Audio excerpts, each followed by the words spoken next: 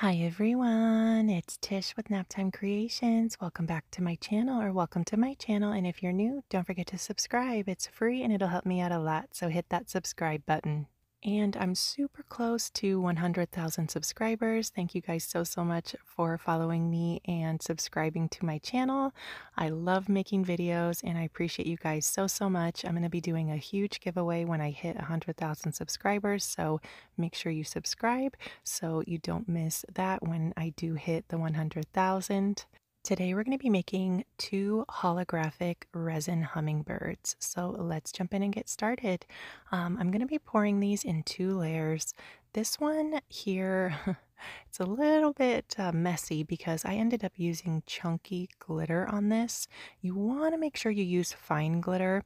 This one ended up turning out beautiful, but I will say it is much easier to get a controlled pour when you make these when you use fine glitter mixed in clear resin. On this one, I used a chunky holographic black glitter, super beautiful glitter from Island Micas and more.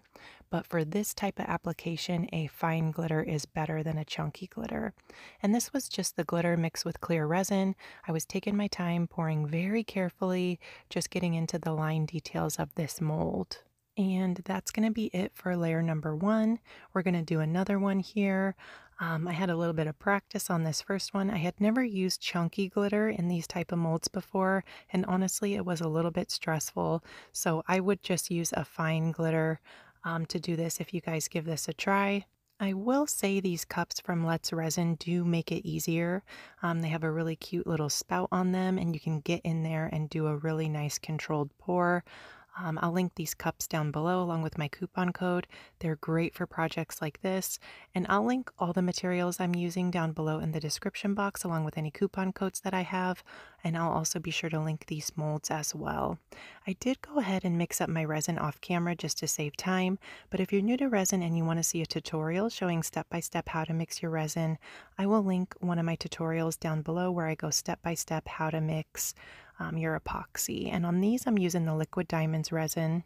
And it was just clear resin, and I mixed in some glitter, and that was it. Super easy to make these. I was really excited to try out this mold because I absolutely adore hummingbirds. They're one of my favorite little creatures. I just think they're so adorable. And when I saw Julie Art came out with this mold, I had to have it. So I let that first layer dry overnight on both pieces. On this one here, we're going to go in with this gorgeous chameleon green glitter from S RESIN. This one is a fine glitter. So I would recommend a glitter like this to do that first layer. They have a set of chameleon glitters. I'll link it down below. You can get it off Amazon. They also have a set of holographic glitters. Either one would work great for this type of mold. I'm just filling the mold up. Super easy to do this. And just take your time, pour in a little bit, let it kind of fill up the mold and self-level. It's always easier to add more if you need to than to take some out. So just take your time when you're filling up the mold, kind of add a little bit, let it level out, add a little bit more. Just don't want to overfill it because that can be kind of messy.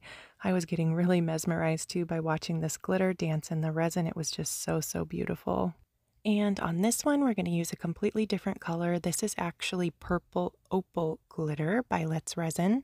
And it's just some glitter, this glitter here mixed with clear resin. I'm using Liquid Diamonds for this second layer as well. Same thing, just going to fill up the mold. And I was kind of just, pouring in the top first. I'm going to let it kind of level out a little bit. Don't want to add too much, don't want to overfill the mold. I am going to go in with my stir stick and just kind of help it a little bit to fill in that beak area. And I was being really careful. I didn't want to damage the mold. I was just working on the surface of the resin, helping it kind of flow into that beak right there on the hummingbird mold. And I did let these sit for about 10 minutes to see if any bubbles came up to the surface. You can pop bubbles with your heat gun or give them a few sprays of 91% isopropyl alcohol. Isopropyl alcohol works really well to pop surface bubbles if you have any on your resin pieces. I let them dry overnight. Here we are ready to demold them. I was so excited to see how they turned out. Absolutely gorgeous. I love the color of this one. So, so beautiful. And you can see it turned out fine, even though I didn't get a completely perfect pour on that first layer because I used the chunky glitter. It still worked out beautifully. It still turned out perfect. And you could use these as coasters, even though the piece is two different depths. You can 100% still use them as coasters. Just attach some clear rubber bumpers on the back so they don't slide around on your table.